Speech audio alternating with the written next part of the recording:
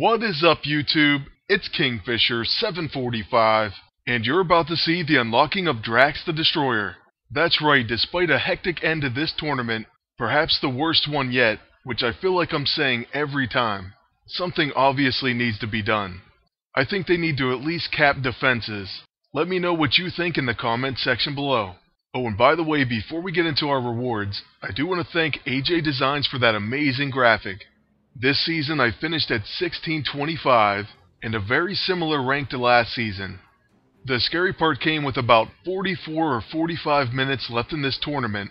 I was around 1700 rating. I clicked refresh and was shocked to see that I was somewhere around 1580 rating.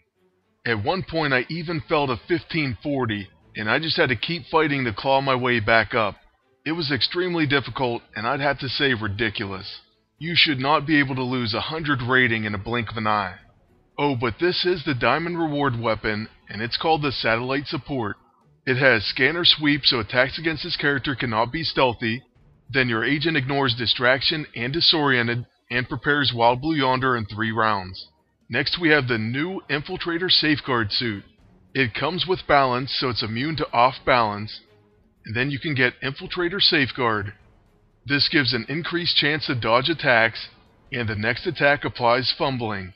It also comes with high accuracy and evasion, and very importantly it does have an empowered ISO 8 slot. I have to say this does seem like a pretty good uniform, but it's still really scary to use an Infiltrator right now. This is especially true because of Scrapper Quicksilver and the very dangerous Quick Lock teams. Then moving on to our final reward, the Adamantium League hero is going to be a member of the Guardians of the Galaxy, and it's the Scrapper Drax. My early impressions of him were that he is a cool character, but I don't think he's going to be that powerful. I guess we'll just have to wait and see because I'm not able to train him right now. However, I still want to show you him in action, so we will take a look at him at level 1. Oh, and now I just need to get Avalanche and Cannonball, but I am having terrible luck with Avalanche's covers. I've already filled 2 bonus bars, and I'm up to 7 duplicates. At this point, I'm just hoping I get them before the Spec Ops ends.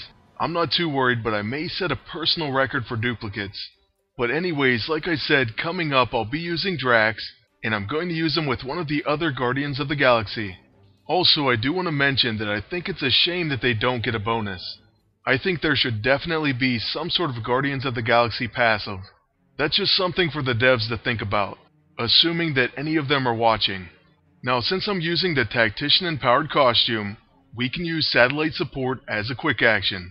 I do want to see that Wild Blue Yonder, so let's go ahead and use that first. Next I'm going to use the Savage Spear, which I do plan to make a video about. So for anyone curious about this weapon, you'll want to check that one out. After using our Noxious Strike, Gamora can use her Fatal Blow ability, Execute, well, to execute this hitman, for lack of a better term. Then with Drax we have a lot to choose from. We're going to use his only ability, Obliterate. It does apply Disabled and Tenderized, so the enemy will now take increased damage from slashing attacks. And let's obliterate this top captain. Of course, since Drax is only level 1, this doesn't do that much damage. Then after the enemy uses a covering fire, we do see Drax's passive ability marked for Revenge. This says he will take extra damage on the next attack. And then looking at Drax, we're going to see his passive ability called Blood for Blood. It applies Marked for Revenge when attacked, and preemptively counters enemies with Marked for Revenge. That's a pretty nice passive ability, I have to admit. Then going with the Savage Spear once again, we're hitting him with the Soporific Strike. And admittedly I've never seen that word before, so I did look it up. And the definition is tending to induce drowsiness or sleep. So yeah, that makes sense. Oh, and we're going to get to see another Obliterate, and then after the enemy attacks, we see another proc of Marked for Revenge.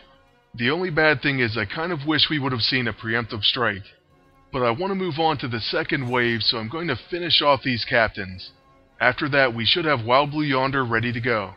So moving on to our second wave, we're going to be facing 2 Infiltrators. That's great news for our Drax. Oh, and it appears we have a multi-function on our Satellite Support. Apparently this is where Wild Blue Yonder shows up. So that's interesting, but right now it's not going to do enough damage.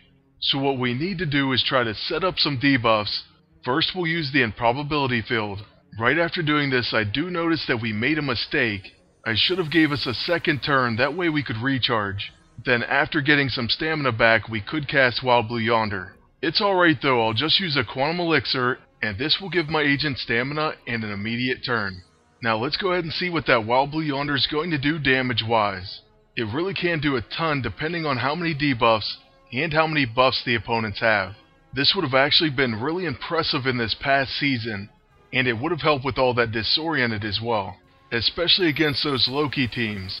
It felt like I was disoriented the entire match. Oh, and also, who else noticed that he always went first? Okay, I have to stop myself or else I'll get off on a rant. Now I have to admit I'm not too happy that you get counterattacked after using Wild Blue Yonder. But I suppose if you're using it as a finisher it won't matter. And that's going to be it for our first look at the satellite support and the new character Drax. I hope you enjoyed the video and I want to thank you all for watching. Please like, comment, and subscribe. And until next time, good luck and take care.